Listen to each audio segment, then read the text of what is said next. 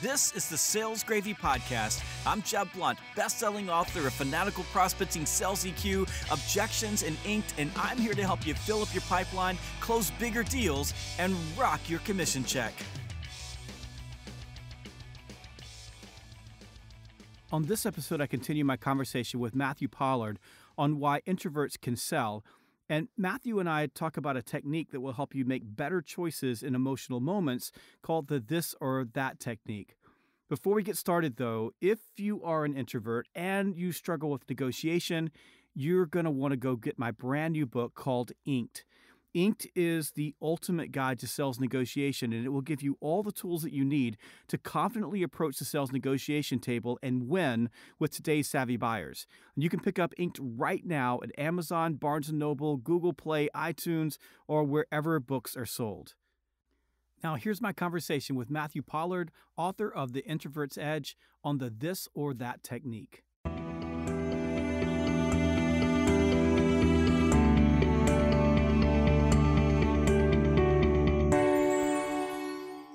Influence is derived from what you hear, not what you say.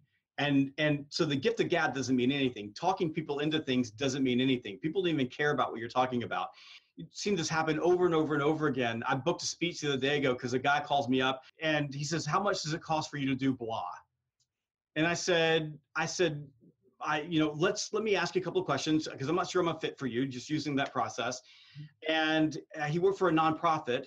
And I said, why do you work with this nonprofit? Like, what was your passion in doing that? The guy talks for 45 minutes. And at the end of the call, he says, "I have this much, will you take it?"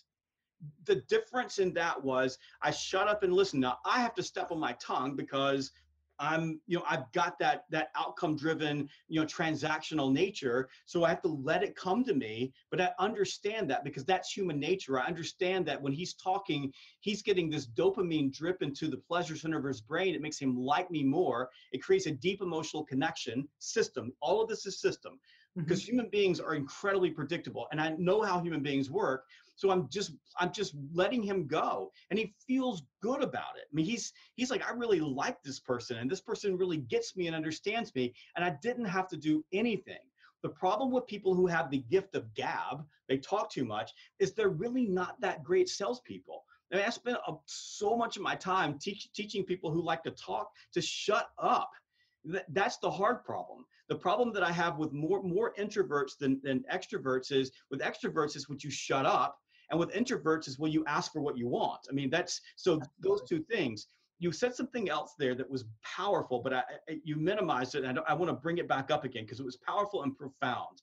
And you started playing on the what do I want methodology. So as an introvert, when I'm in situations where I feel uncomfortable, I just ask myself this: do I want this more than I want that? So in my marriage, right? Do I want to be right or do I want to be happy? Like, it's a really simple question for me. So when I'm about to get into an argument with my wife over something, I just ask myself this question: do I want to be right or do I want to be happy? I can be right, but I can't be right and happy at the same time. So when I'm with a customer and they say, let's go to lunch or let's go to dinner, I go, do I want to be alone?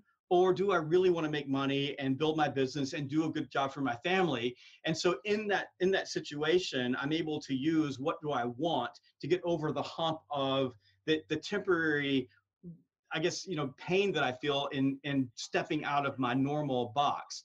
And that was, you just brushed over that, but it was a really powerful thing because when you deploy that particular process, what do I want more? In any conversation with another human being, it will help you rise above the disruptive emotions that are holding you back and accomplish your goal in that particular moment.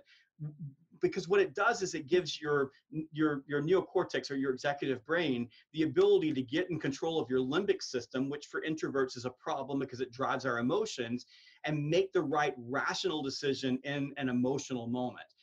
I think, Jeb, one of the things that's interesting, though, is introverts a lot of times haven't really asked themselves that question in the longest time because we're all about helping other people and doing things for people. So one of the exercises, and, I've got a podcast called I have another podcast that's aligned with the book, The Introvert's Edge, where we interview a lot of really successful introverts. But going back to the topic that you're talking about, one of them is called Better Business Coach. And there's an episode it's episode 17, Forget About Goals, Why is the Key to Success. And what was interesting is what I get people to do is really write 3 business or career goals and 3 personal goals. And any high achiever can do this, right? We write our goals really quickly, but that's really a means to an end. The problem is I find a lot of people tend to inherit their goals from their mother, their father, I don't know, drunk roommate they had in college. They just hear them and they're like, yes, that's what I'm going to go after. And while an extrovert is happy to just charge, an introvert struggles to muster that fire in their belly, even if they think they want to run a business or be in sales because it's important to make great money. So for an introvert, a lot of times, and this works with extroverts as well, I find a lot of high achievers, they can write the goal really quickly, but it's the second part of the exercise where I get them to summarize each one of those goals in 250 words or less, including why it's important to them. A lot of times they struggle to really articulate that, and it's because it wasn't that important to them. So as soon as they start to do that, they start to rewrite their goals because they have to really think about them. What is it that I truly want? And then they start to write about their passions, their purpose, their driving why. Until you have that, it's impossible to ask that question, what's going to make me happy? Because you don't truly know. But in truth, going back to neuro-linguistic programming techniques even, we experience 2 million bits of information every single second. Our brain's a supercomputer, but it processes 126. So we delete, distort, and generalize everything we see, feel, hear, and smell based on our beliefs, our values, our past experiences, and a subset of that is our goals. So while I'd like to think I'm a great coach, in truth, just getting people laser focused on what I want, and more importantly, why they want it, allows them to see opportunities that are right there in front of them and makes them able to make decisions like what you've just highlighted. Because the problem that people have is in that instant, right? The problem is that they're like, well, what's going to make me happy? Well, I'm working on 2 businesses right now. So I'm in a networking event. Which one should I talk about? Well, if you had a clear focus, then you wouldn't ask that question because one would be the obvious choice. So for me, I know I'm put on this earth to help small business owners succeed and grow. And that was my whole focus around the book, was to help the small business service provider really talk about themselves in a way that didn't get them unstuck. But then when I started to have people come to me with all these business opportunities, unless it aligned with rapid growth for small business, I went, no. Then when I redid my goals, because there was a lot of need for this book, and I started to share the story of my introversion, people would come out and actively say, I'm disenfranchised because I feel like I can't do this. So I went, okay, I'm willing to help introverts too. And I now speak on, one of my biggest keynotes is the story playbook. And I teach tech professionals and, highly complex individuals how to create rapid growth in their story. And the thing that I find by just shifting and focusing on those 2 sectors, I still have that absolute laser focus. And because of that, I can still make easy and practical decisions. I think the problem that most people have is that they can't make those decisions because they don't know what they truly want and they haven't made a logical decision. Any customer is a good customer. Any business is a good customer, right? And there's one thing I've learned. I can create rapid growth out of any business. I'm responsible for 5 multi-million-dollar success stories myself. But I promise you, there is nothing worse than a rapid growth business with customers you can't stand in a business you hate being part of. And there's nothing worse than selling a product you don't like either. No matter, you're just going to spend all that money you make on items that are trying to fill the soul of that empty person that's just going about their life. And I think that it's a really important, you're right. I glossed over it because I didn't want to focus too much on that. But for a lot of people, if the pain's not worth the gain, then don't do it, right? Don't listen to what other people say is important. Realize what's important to you.